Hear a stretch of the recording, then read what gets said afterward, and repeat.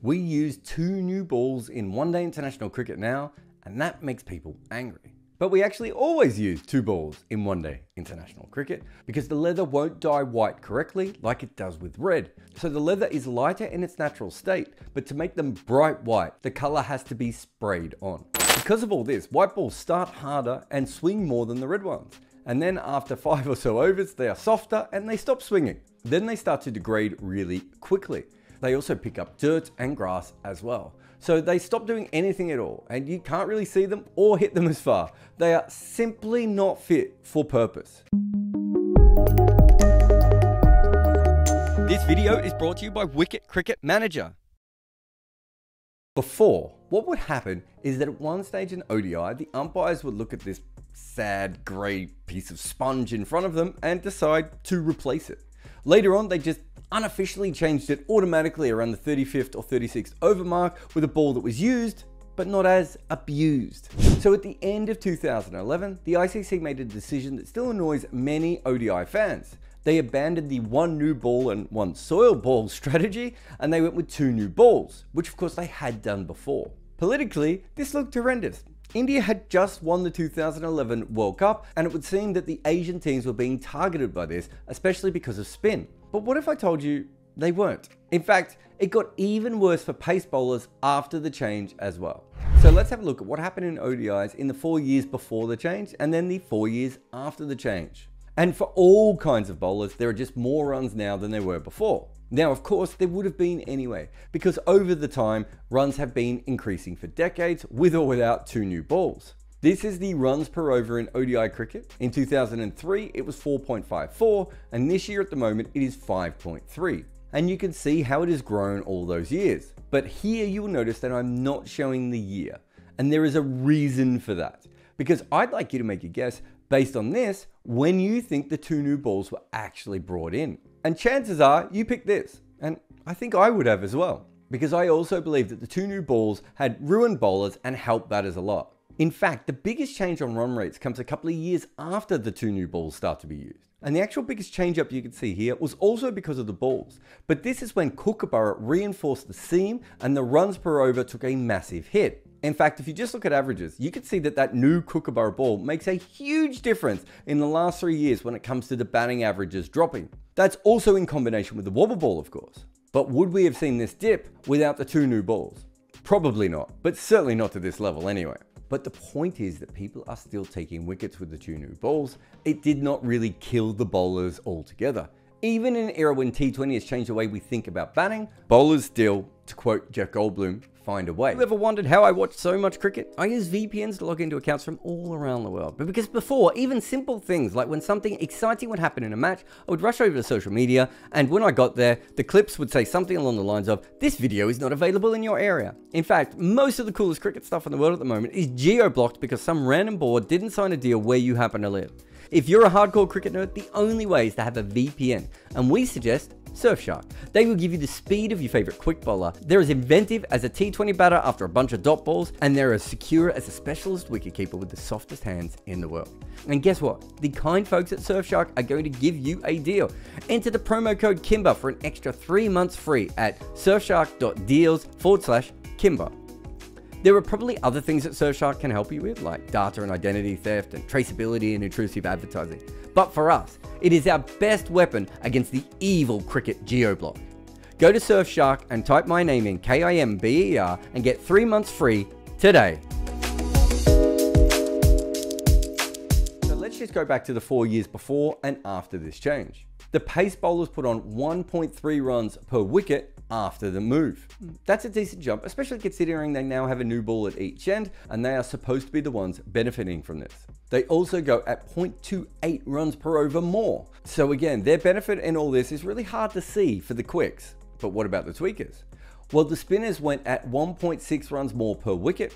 So that is 0.3 runs per wicket more than the change to pace. That's small, but it's obviously not nothing. Spinners' economy changes by 0.17 runs per over, which is actually a smaller rise than we saw happen to the quicks. And because all these numbers are a little bit different, mostly because the bowlers bowl at different periods in the game, I thought the best way to look at this was through percentages. And when you do, you actually see that spin raises a lot less than pace in terms of runs per over, and that both skills basically rise exactly the same amount when it comes to average. So all things being equal, spin has done better than pace with the change between balls. Yeah, I don't think I was expecting that either. But I did think maybe that was just because spinners were used less after the ball changes. And they were. Spin was bowled 0.6% less than it had been before. That is 1.8 balls in innings if you need a mass assist there. So chances are when you're watching, you're not really noticing that at all with the naked eye. But that doesn't mean there hasn't been a change, because clearly it's affecting seamers, right?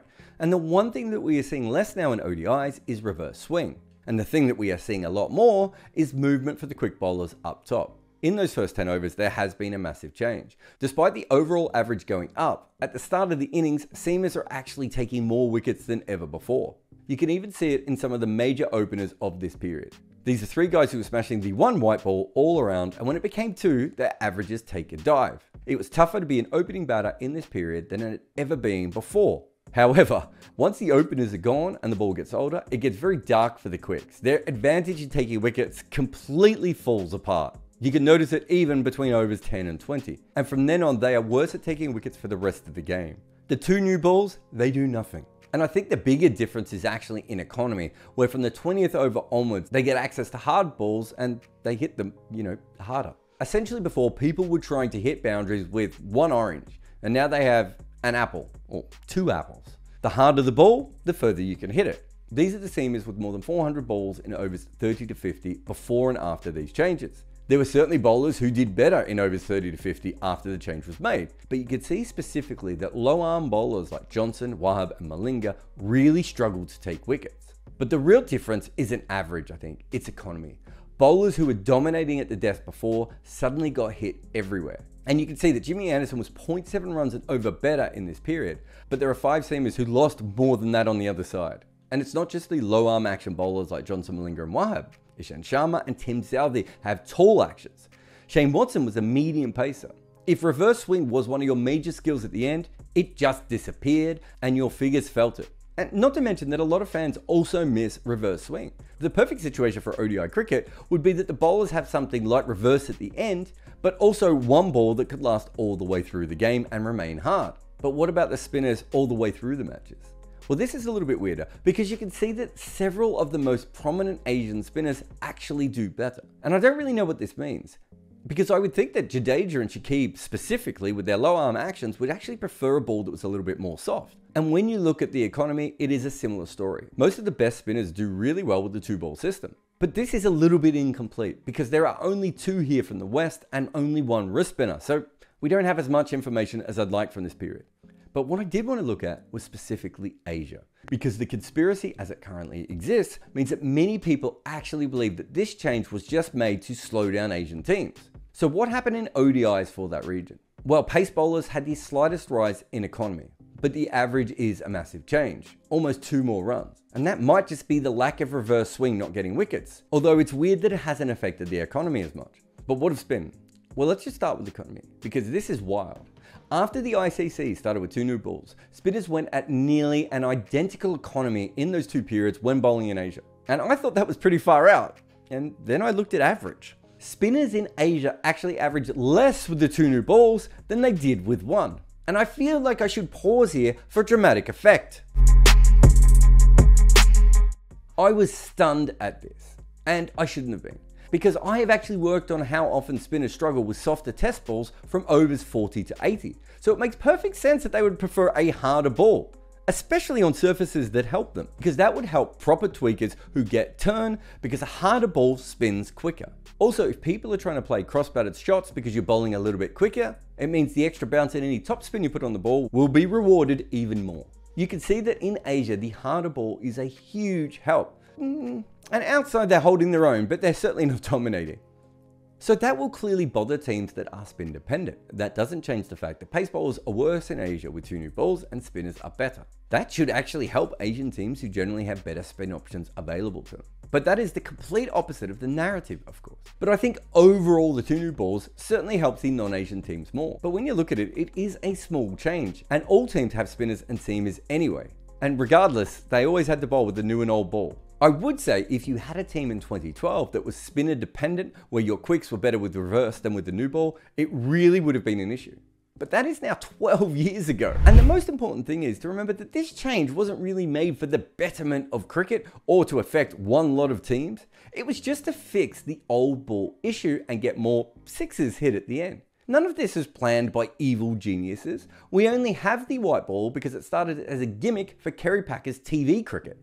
It remained crap because no one ever bothered to invest millions of dollars on improving it, and over the years the situation got worse as Kookaburra took over as global white ball supplier, meaning there was no real competition pushing them at all. Everyone in cricket knows the white ball is rubbish. 40 years the game has had a chance to fix it, and the best they could come up with was adding a second ball. Now that's an elegant yet completely lazy and cheap solution.